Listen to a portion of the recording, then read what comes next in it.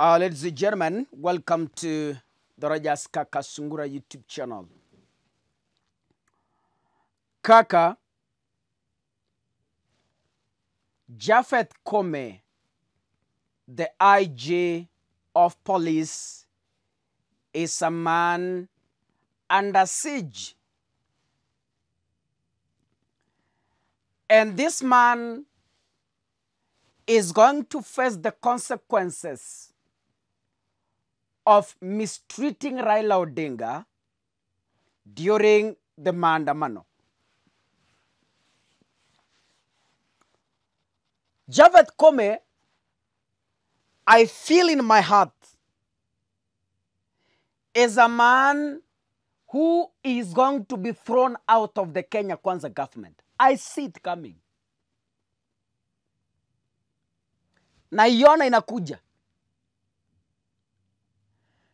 Na wakati wa maandamano wale mnanifuata, nakumbuka sana nikimuonya Koome, nikamwambia Japhet, listen, hauwezi ukajua kesho itakuwaje katika siasa za Kenya. Usikubali kutumiwa sana kuumiza watu wa Azimio. Kesho, you never know how politics will unfold. He couldn't listen to me because I was just a mere boy from Kisii. Now, in the few years I've been in this country, there's something I've learned. You cannot humiliate Raila and go unpunished. It's not Raila who punishes you. It's the gods. You can't humiliate Raila and go unpunished. Let me give you an example.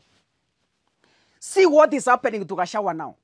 Gachagua humiliated Raila, is paying for the cost. Even their cabinet secretaries who humiliated Raila, they are going to pay the cost. Wewe ngoja NADCO report ipitishwe tukue na NADCO government instead of the Kenya Kwanza government. Nyinyi ngojeni. Subiri. They are going to be cabinet secretaries wenye wataumia because once Raila and Ruto forms a NADCO, sasa haiendi kuwa Kenya Kwanza government. Sasa inaenda kuwa the NADCO government. In 2017 tulikuwa na handshake government. Sasa hii inaenda kuitwa the NADCO government.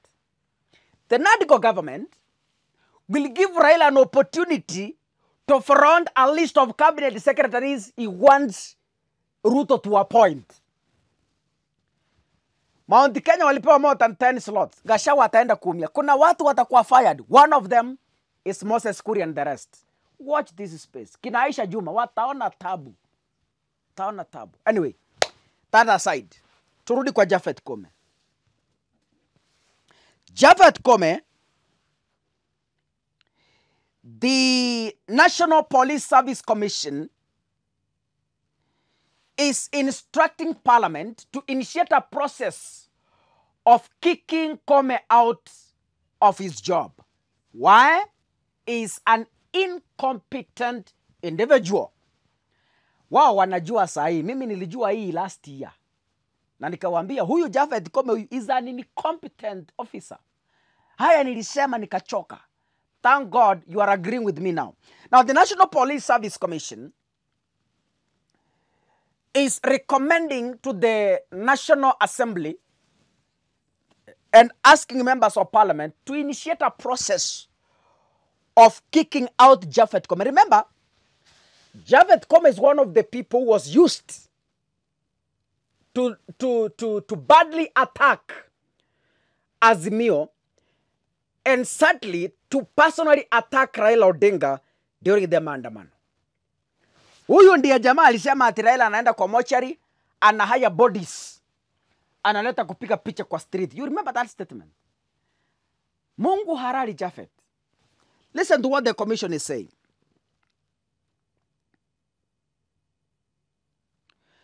When it appeared before the National Assembly's Committee on Implementation and Oversight Committee, the chairman of the commission, Eliud Kenothia, detailed instances where the police boss allegedly undermined the operations of the police employer.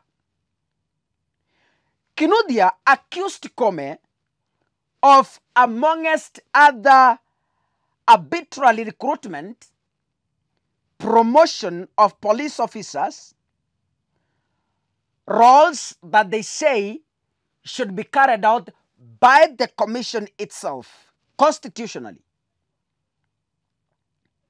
The commission further accused the IG of allegedly recruiting and employing police reservists, bypassing NPSC.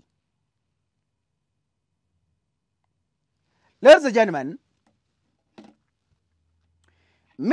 I was given a vision last year that hata kama Ruto amemteua Japhet Koome, Japhet failed to understand that in politics, tables turn. The IG failed to understand that in politics, things change.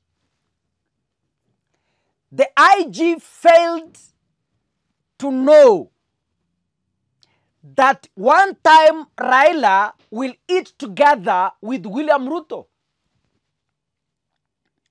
Japhet lacked an understanding of knowing that one day we shall have a Nadico government instead of Kenya Kwanza. Now, all the sins that the police committed during the demonstrations, one man is going to bear the cross. Nyinyi mliona Raila akichukua picha, Raila akiajiri press ya kufile how the police brutally were assaulting protesters. Mukafikiria Raila is doing it for show off. Ngoja. Wacha kwanza serikali ya Nadico itengenezwe. Ndugu zanguni, mutatambua, mutajua Raila ni nani katika Kenya hii. Msifikiria yule mzee ni mjinga. Nyinyi ngoja. Wacha serikali ya Nadico itengenezwe. Raila wameungana na Ruto. Wacha wakae chini. You know, sasa bado serikali haijaundwa. Sasa ndio serikali inaenda kutengenezwa. Right? Ladies and gentlemen, we are yet to form a... Hii yenye imekuwako ni ile inaitwa kushikilia tu. Ile ya kuanzisha. Ile ya kupiga foundation. But let me tell you, after the Nadico bill is over from parliament, sasa ndio serikali kamili inaenda kuundwa. And let me tell you, one of the people wenye wataumia ni Japhet Koome. Ngojeni. Ruto ataanza kunenepa sasa. Kwa nini? Ndio serikali inaenda kutengenezwa sasa. Nadico government. Kalonzo wako pale kama official opposition leaders. Raila yuko pale kama chairman wa AU. If at all will win. Serikali inaenda kuundwa. Makabinet wa secretary wa Raila wamewekwa pale. Muliona Ruto ameappoint watu wa Raila, including Raila Odinga's sister. By the way, Ruto appointed Raila Odinga's sister. Mwenye anaitwa, let me check this name. Anaitwa Walkowa. Miss Akinyi Walkowa. She was appointed deputy heads of missions Los Angeles, USA. Sasa, ndugu zanguni, serikali ndo inaanza kuundwa.